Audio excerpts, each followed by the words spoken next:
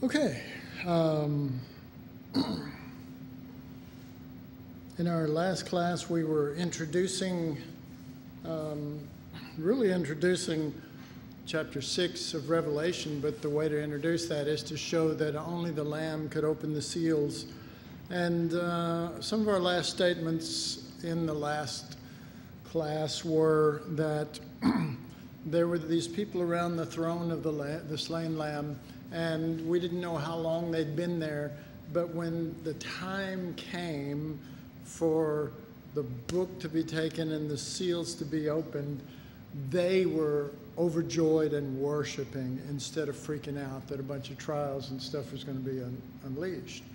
And you see this picture a lot in the book of Revelation. It goes back and forth. Okay, so here's how they are in heaven. Yay, Babylon is fallen. And in earth they're going, ah. And there's always this stuff. So here you got in heaven, they're rejoicing that the seals are going to be opened. And what I say, that only those who have been looking at the Lamb on the throne long enough will rejoice that the seals are open so that they can have the Lamb manifest in the midst of them. That this is good for them. They want the Lord. Okay. But throughout the book, the exact opposite response is had by those on earth as they begin to scream in fear and refer to the opening of the seals as the apocalypse, instead of the unveiling of the Lamb within. Now we call it it's the same words, folks. It's called the revelation of Christ. The word revelation is also translated apocalypse. And they've made the unveiling of the Lamb to be an apocalyptic, horrible, maddening release of all kind of horrible things. And so they're going, well, we don't want this. So, I want to talk about now sort of a practical view of some of the things that are in Revelation chapter 6. And I'm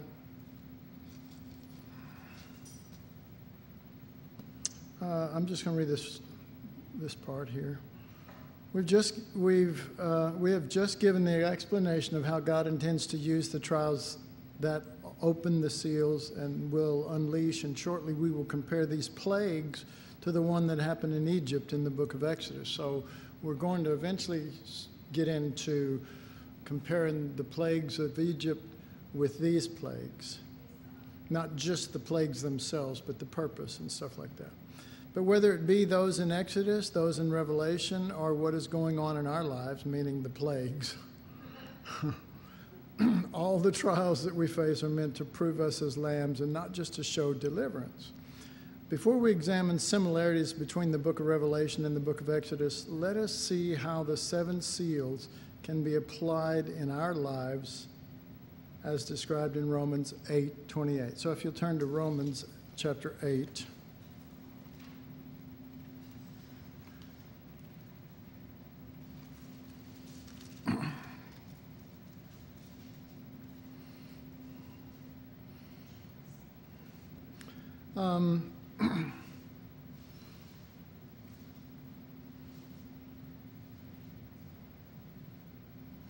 And when this verse 28, and we know that all things work together for good to them that love God, to them who are called according to his purpose.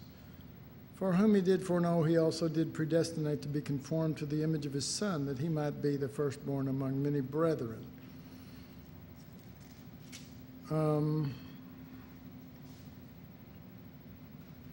Now let's look down at verse 35. What shall separate us from the love of Christ? Shall tribulation or distress or persecution or famine or nakedness or peril or sword? As it is written, for thy sake we are killed all the day long. We are accounted as sheep for the slaughter. Nay, but in all these things, not without them, but in the midst of all these things, we are more than conquerors through him that loved us. For I am persuaded that neither death, nor life, nor angels, nor principalities, nor powers, nor things present, nor things to come, nor height, nor depth, nor any other creation shall be able to separate us from the love of God, which is in Christ Jesus our Lord. All right, so that first list, who is, what shall separate us from the love of Christ? Shall tribulation, distress, persecution, famine, nakedness, peril, and sword. And I want to compare those with the seven seals.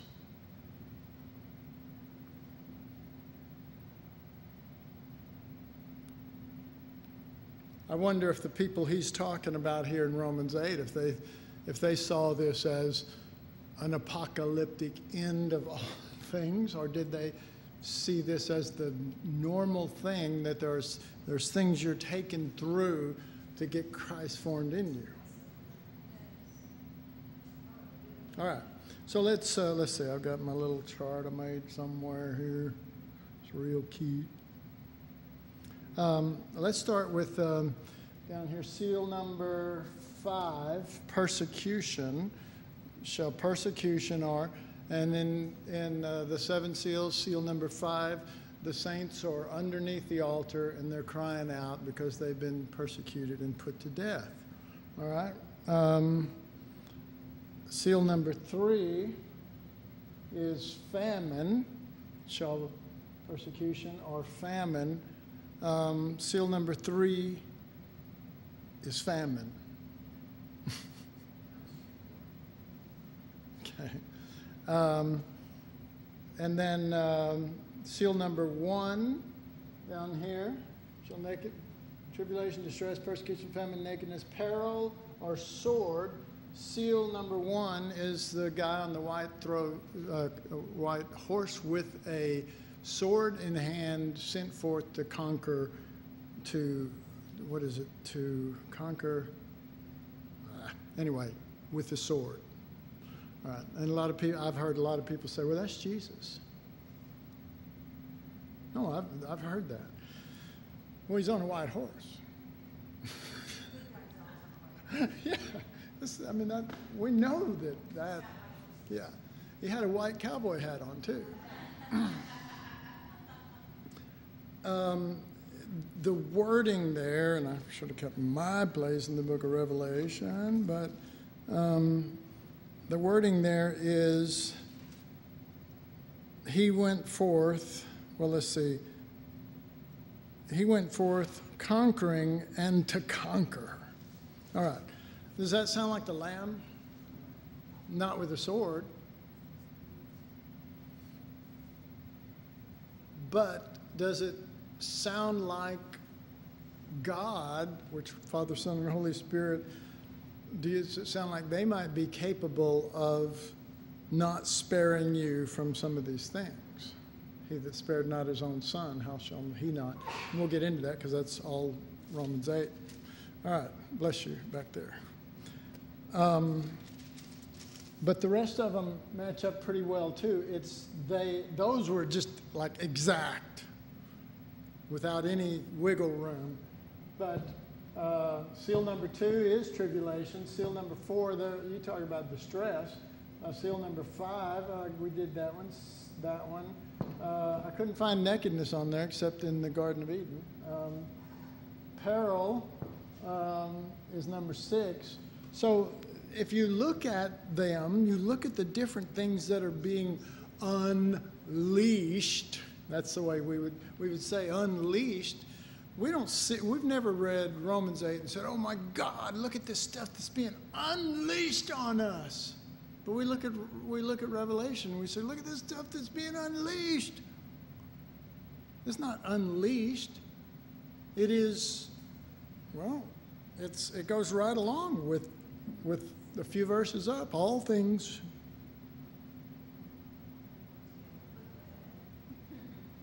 to be conformed to the image of his Son. So, going back to that.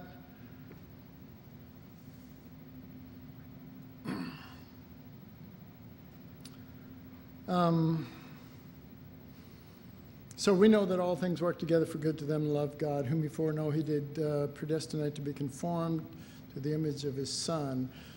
Paul starts off with the fact that all things work together for God's purpose. We are about to find out in the verses that follow that the apostle primarily highlights his use of trials and suffering, because he says all things work together for good, and then you start reading the rest all the way to the end down there. He's pretty much using trials and stuff, seals and stuff, okay? But he uses all things. But before Paul goes there, he wants us to be sure and understand what that purpose is. Is that purpose that of salvation, healing, blessing, forgiveness, or other things along this line? No, the purpose for which God will use anything at his disposal is that of getting us conformed to his image. And by the imagery given us in the book of Revelation, the image he wants formed in us is that of the Lamb. And we know that all things work together for good to them that love God, to be conformed to the image of his Son, who is a slaughtered lamb on the throne. Because his Son is the one who died. And he cannot bring us into his image just by standing there like Jesus of Nazareth, Son of God, and you standing there, and he goes, oogie boogie, you know, and you, poof, poof. All of a sudden you are now in the image of God. Well, we would never use the oogie boogie part. We would just stand outside of him separate and say, oh, Lord. I'm sure y'all never prayed like this. Oh, oh, Lord. Way up there in heaven. Conform me to your image. I need you to do this. He's going, boy, do I ever need it. That's the first right prayer you said. And so but he can't, it is just a fact. He cannot change us into his image apart from being one with him. There is no way. I mean, you know, let me tell you something. We value a whole lot of things in Christianity way above one thing that just does everything. And that is, because see, we're already one. If you're born again, you're one. But to come into that oneness is to come into the one whom we are one with. And the one becomes the one. See? And so there is no, you know, and that I've seen Bible school students come and go here, and they just want the Lord so bad, and they want Jesus, and they want to be conformed, and they want the Lamb flowing through them, but they never really lay hold of the truth of oneness because it's such a fastened doctrine in people's minds that they just think that that's all settled, when that's the one thing that ought to get settled. I mean, the proof of that, I'll tell you how. The proof of that would be if Jesus, the Lamb of God, was right here, and let's say that everybody got him for a month. And he walked with you, and, you know, but you'd say, yeah, you're the Lord. You know, and he's going, well, the Lamb is Lord. Philippians 1:2. But we would just make him Lord. We wouldn't let the Lamb be Lord. You're Lord. So he'd go, you know, and we'd be walking along, and then he starts swerving off over here, and we're still walking along, you know, and, you know, he might even have to go, hey! Because we don't even think like that. But it's not about thinking like that. It's about that life, that nature. It has to be true oneness. And the contrast of having him for a whole month following you around, you say something, and then you look up at him and go, boy, that wasn't the Lamb, was it? You know what I mean? But if he wasn't there like your life is now, well, I'm just saying, you got no contrast. You got nothing, you know? So anybody see the value of oneness? If nothing else, I mean, if you just had the contrast, that would at least bring you to Romans 7, oh wretched man that I am, you know, which is, again, a good thing, not a bad thing. And the ones who don't want to come to that and don't want to find out how weak they are, that's their fault. Because, you know, and we, even as little kids, if we were a Christian or went to church or whatever, you know, Jesus loves me, yes, little children, they are weak, but he is strong. Yeah, okay. You're weak. See, instead of singing these really strong praise, we ought to just sing Jesus loves me and that we are weak, but he is strong, and get that down. Here's our worship service, Jesus.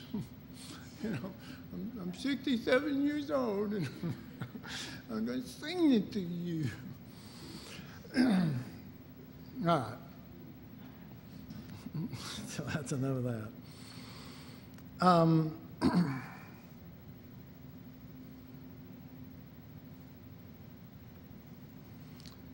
So here's a rough translation of Romans 8:29. Those whom he foreknew, he predestined to be conformed to this Son, the one who was given, so that he might be the prototype of all others who would follow his lamb nature, the firstborn among many brethren. You say, who put out that incredible translation? That's why I called it rough. All right, Romans 8:31-32. What shall we say then to these things? If God be for us, who can be against us? He that spared not his own Son, but delivered him up for us all, how shall he not with him also give us freely all things? So I wrote, if our comprehension of God in relationship to trials is simply to help us escape them, if that's God's only purpose is to get us to escape them, then we might be encouraged by the wording of verse 31. If God be for us, who can be against us? We go, there it is. That's proof, Brother Randy. You're wrong.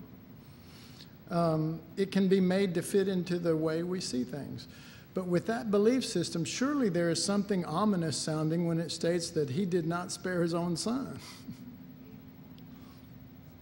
The Son he loves. I mean, I remember reading that even when I was in Bible school and going, God, I'm not safe then. I mean, I did. Whenever you're not going to spare him, I'm in real trouble.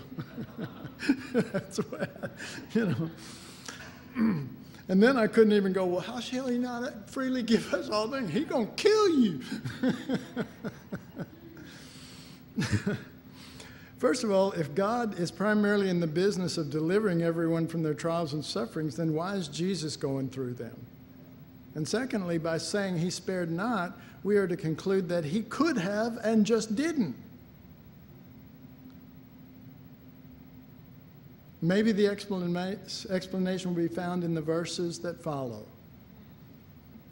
This is an excerpt which I shall be putting in from time to time from my Romans class on Romans 8. Anybody remember that class? Anybody remember all the stuff I taught in chapter 8? I don't remember everything I taught. I'm just messing with you. Okay, if God be for us, who can be against us?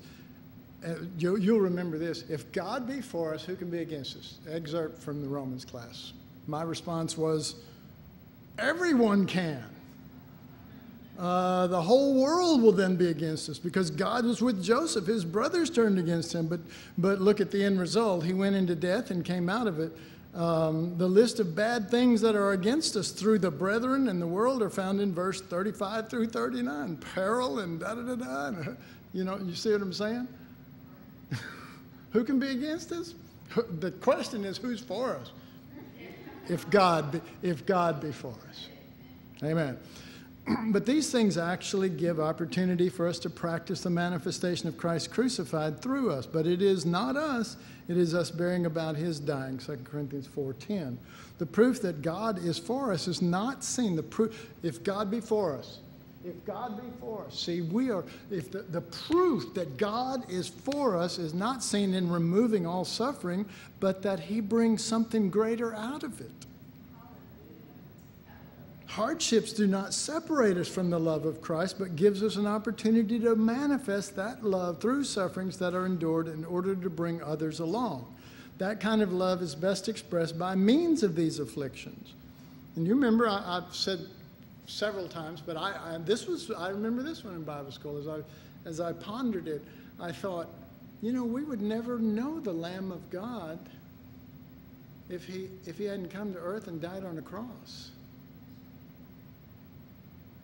I don't think anything was above anything that a prophet had ever done, including raising the dead and all this kind of stuff, right? I mean, but at the cross, that's the Lamb of God right there, see? And then we begin to know him in all of his selflessness. And he's up there bleeding and rejected and spit on and everything. And he's the Lamb of God doing that, but he's the Son of God too. He could have called 10,000 angels as Son of God because he had the power. See? He had the power. Son of God has the power to call 10,000 angels. Lamb of God won't call them. One reason why God doesn't give you power is because you'll use it. Because you could call 5 angels and you'd call them. It's like, I could call 5 angels. In fact, I'm going to do it. Get them! But that's the difference between the Son of God with power and the Lamb of God who is here not to be delivered, but to deliver us by not being delivered.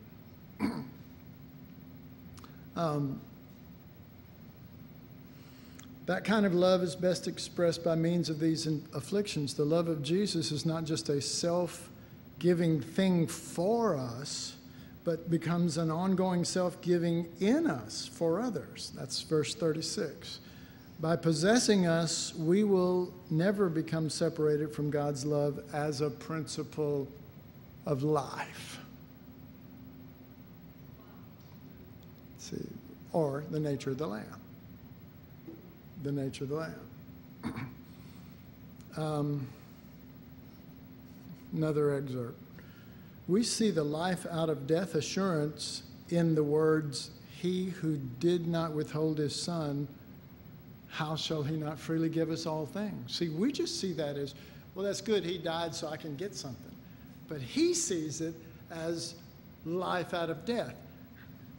He didn't withhold his Son, and now we freely get all things from that as a result of his death. See, that's just the fruit of selfless giving. Something comes up out of a seed falling into the ground and dying. But we see it in a selfish, I claim every promise in the book. When I was younger in the Lord, people always were saying that. I claim every promise in the book. I said, well, I was kind of a smart aleck. If anybody ever needed Jesus and the Lamb, I did. But I was in Bible school. I claim every promise in the book. I said, you do? Yeah, every promise. I said, do you even know every promise in the book? No, what if there are 1,000? How many do you know? No wonder. Yeah. No wonder they voted me president of the student council. They wanted to torment me. Yeah. Many see this statement as something bad, that God put Jesus through horrors just to give us everything, but offering him up in this way, offering him up is the way of God, not some horrible event. It only hurts if you're selfish. Because we're going, no, Jesus freely gave himself, and that's the important thing. You do realize that free will is huge to God. God doesn't, Jesus said, not my will. In other words, there's something higher than free will. He said, not my will, but thine be done. But God respects free will. God respects free will. Who was I telling the other day? At the height of some of my persecution and stuff, someone came to me and said, do you realize all the junk certain people are putting on the internet about you? What are you going to do about it? And I said, this is America. We have freedom of speech. We have the right to be able to say whatever we want. And I support that. They're going, what? But it's true, isn't it? We're not in a country where, well, they can't say that. And our laws say that they can't say that, Doesn't change anything. Does it change Jesus? No. Does it change my relationship or yours with the Lord? No. All right, so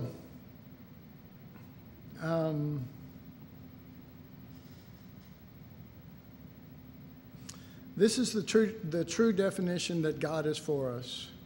If God be for us, who can be against us? This is the true definition that God is for us. He is a God who gives up what is most precious to him in faith. Who will condemn?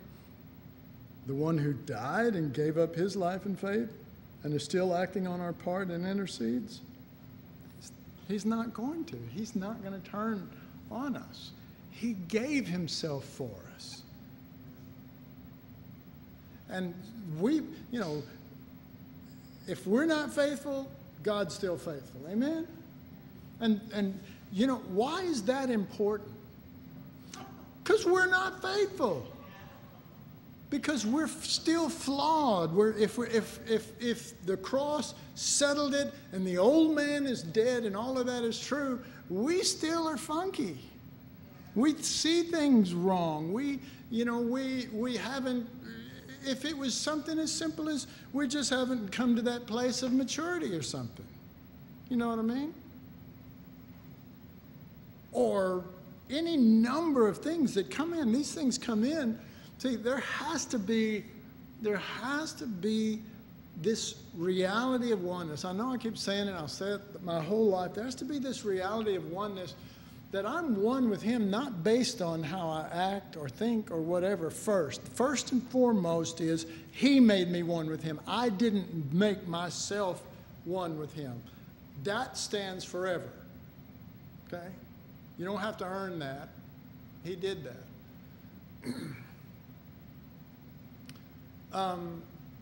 Therefore, if I'm going through something, or I think I was talking to Nisi about this, you're going through something and it's just overwhelming. Do you believe that you can go through something in this life that is just overwhelming, and for whatever reason, you can't get over that hump? Do you believe that could happen? Okay, how about this? Do you believe that medically, whether it was you're an amputee or a certain medication or whatever else, that it can affect you and you're still one with Jesus and he still loves you? And that he's not expecting what isn't there. And that's one of the things that I had to learn as a pastor on so many levels and so many different times, that the truth is the truth is the truth, and it's still the truth, but God is love. And he works with us where we are. He doesn't just draw this and say, everybody jump that high. So a little kid goes, he goes, get out! Disciples, go suffer the little children.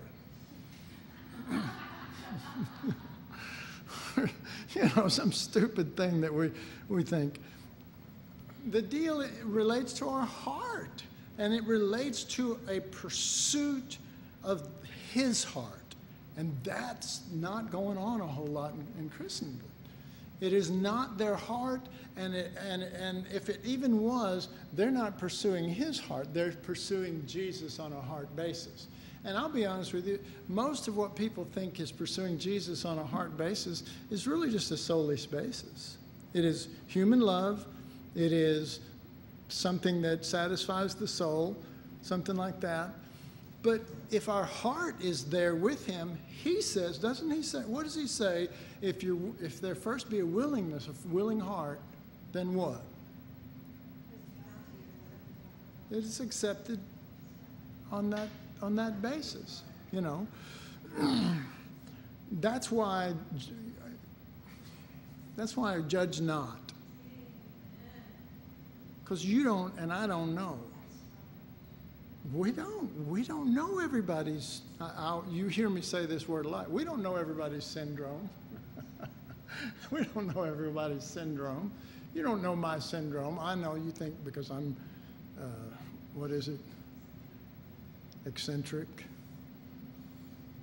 that you understand me. But we don't know. We don't know. We don't know.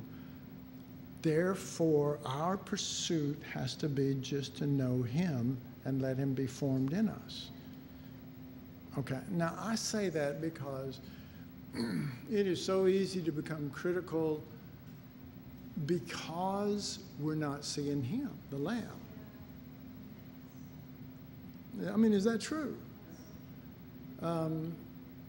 Just see him, and you really don't see others much. You don't glorify somebody above what they ought to be, and you don't put somebody down below what they ought to be. Your measurement is Christ, and he's a measure within you. It's like the Holy Spirit, over in Ezekiel, show the house to the house. Show the house to the house. Okay, well, we're the house. The Holy Spirit's walking through us. He's got the measuring rod. He takes it, and there's some great ones in that Ezekiel. And the wording, it really is eye-opening. He's measuring out, but he's showing things in light of his mind. I've often been asked, well, what, and read, what is the Ezekiel temple? It's not the same measurements as the Jerusalem temple, Solomon's temple, Herod's temple. So they call it the millennial temple. It's going to be the building we're all hanging out in the millennium. And it's not.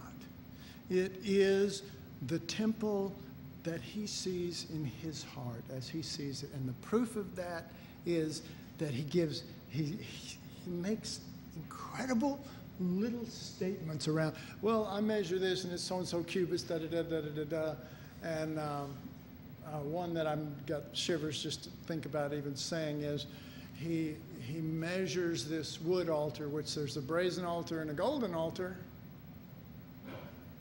in there, but where's this wood altar coming from? He measures this wood altar, and he measures it all out, and then he just says like this, and this is the Holy Spirit who's doing the measuring and trying to bring us into his heart, the view of his heart of us, and he goes, the altar is the table of the Lord. Oh, God. Oh, my God. You start running that one through table of the Lord, or table, he'll prepare a table for me in the presence of mine enemies, and that's a communion table. In fact, I think that's the word he uses. It's my communion table. Anyway, there's just so much good stuff with the Lord. There's just so much good stuff. We don't have time to be messing around with putting everybody down. We need to be getting after the Lord.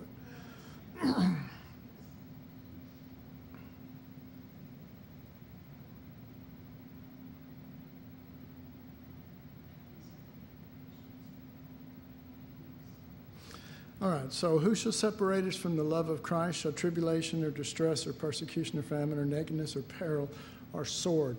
So Paul is making a case for the seven seals. He's making a case for them. Because all of this, it doesn't matter if the imagery is different in the book of Revelation than the explanation is in Romans 8. It's the same. See, the purpose of God and the heart of God hadn't changed from Roman to Revelation. It hadn't changed. Why could we not take what we've learned of his death and his nature and his selflessness and have it revealed through different kind of imagery over in the book of Revelation? Why couldn't we do that? But we get over there and everything falls apart. I don't know what this is. Jesus has got 7 eyes. I can't even imagine. It's just weird. I don't know if I can love him. You'll be eyeballing me all the time. Okay, Mike, don't laugh.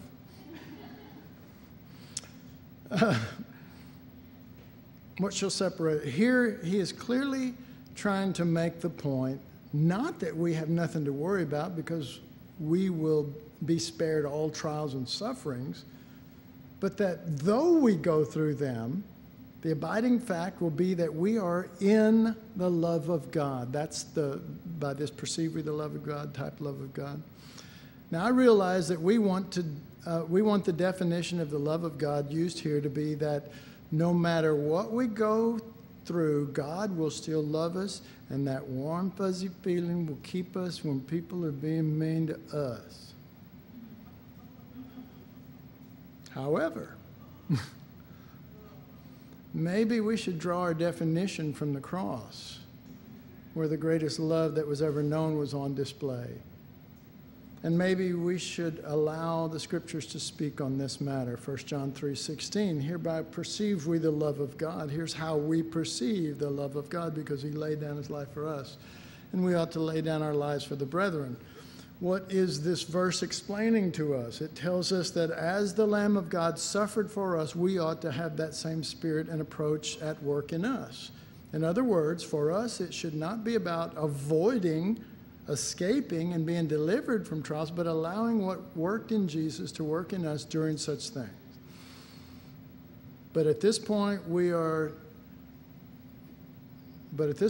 we not a little disconcerted that the list of things mentioned in this verse are eerily similar to the seven seals? Eerily similar to the seven seals. All right. So, what are some of the things we can say then? If there was going to be an end time that was based on the book of Revelation, it was going to include all this kind of stuff, what should be our approach? Of course, store up food, buy guns,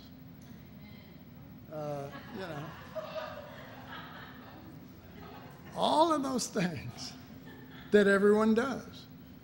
Because of why? Because they're afraid, because of fear. Okay? Would it be possible for a person to comprehend Christ, the Lamb of God, Christ crucified, in such a manner that if such a scenario were to take place on earth, that they would take what they've been practicing in Romans 8, and it would be basically the same thing that they would be putting to work in Revelation 6? Could that be possible? And the answer is, well, if it doesn't work there, it's not going to work here. If it works there, why shouldn't it work here? So what is the goal? The goal isn't to live the Lamb. The goal isn't to overcome trials. The goal isn't to make it through the great tribulation.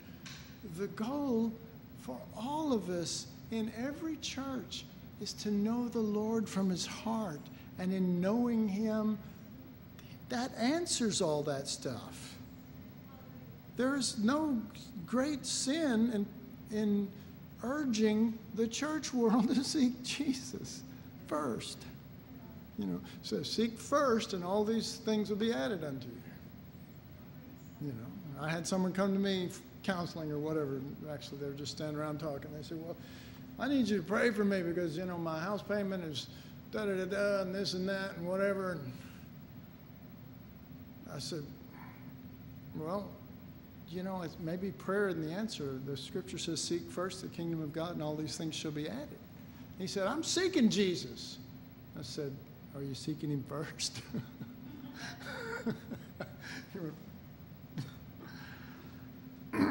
All right. So I've actually now got to my chart. I'm going to reread that last one because I liked it. But at this point, are we not a little disconcerted that the list of things mentioned in this verse are eerily similar to the seven seals, when they shouldn't be eerily similar? They should be looked at and gone, That's what he's going to use. He's going to use it for them, for those that maybe still can repent. He's going to use some of this stuff, because that's the thing about Revelation 6.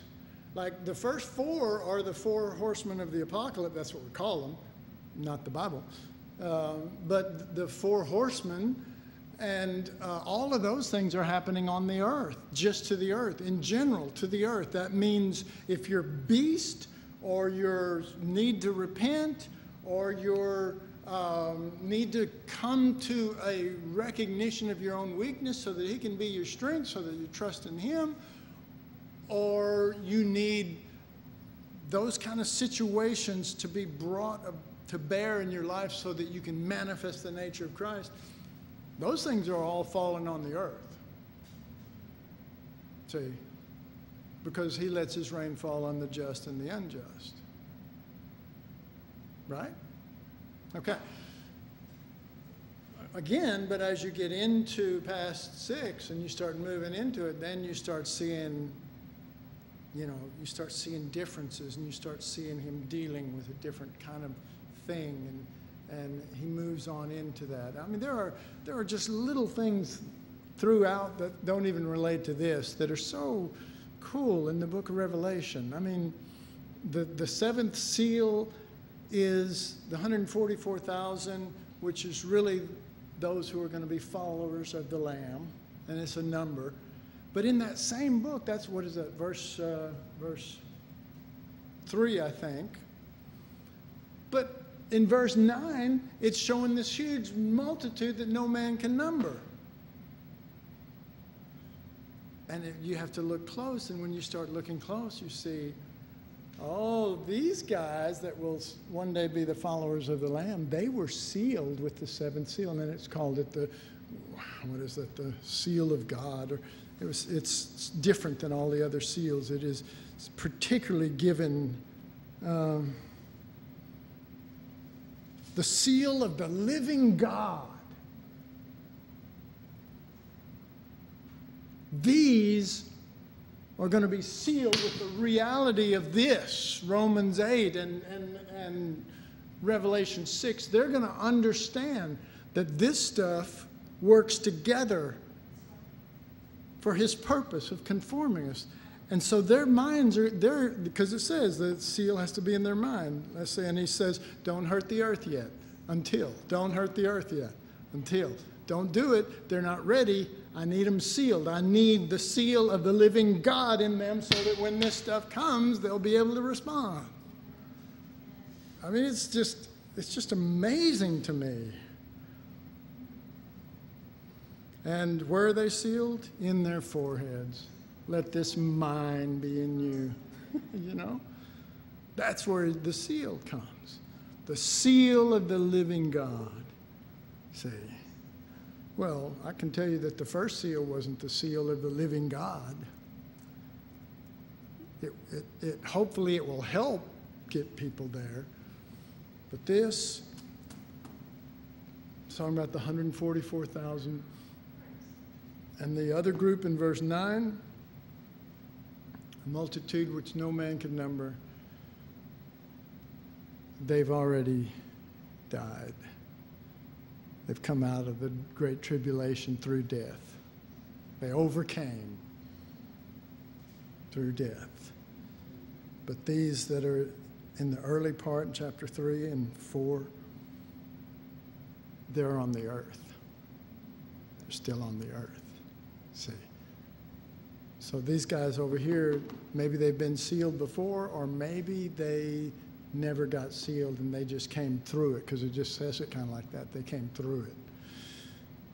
But we know that that this sealing of the mind is going to be bigger as we go. It'll be brought up more and more. If they were not sealed, who knows what we'd go through? Who knows what we would go through? Let's see.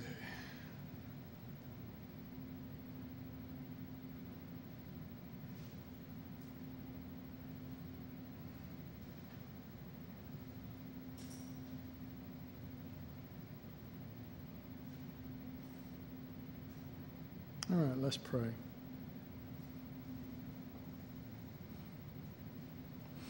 Lord, we just thank you for your word, and we thank you for the teaching that has gone before this when Nietzsche shared on the book of Revelation, Father. And I'll never forget this statement that she made. It is a book that views people and judges them according to how they relate to the Lamb. Amen. Amen. May we relate to the Lamb as after his kind. May he be formed in us, Father, by the Holy Spirit more and more. None of us have attained, like Paul said, my God, if anybody had attained, it would be him. And yet he says, not as though I had attained, but I'm pressing, I am pressing towards the mark of the prize of the high calling, this stuff in Christ. And so, Father, we are here gathered, and there are those that are on Skype that are as far away as Australia, other countries. We are all in different places. You know how to give bread to the eater and meat to the strong, milk to the babe. You know how to take what has been shared and without condemnation break it down to their system so that they will get just what they need at this time. Lord, I just cover each and every one, and I ask you to do that, to break it down for their system and where they're at, so that without condemnation they may move forward on the wings of your word that you are establishing in us. My one prayer is that we keep our hearts, all of us, from wherever country we are, you keep our hearts focused properly on Jesus, so that in the end we will have all come through this with Jesus and not on our own. What a hard thing to go through these things without you. So Lord, just be to us as you know to be. Thank you. Thank you. Father, thank you. Holy Spirit, thank you. We ask in Jesus' name. Amen.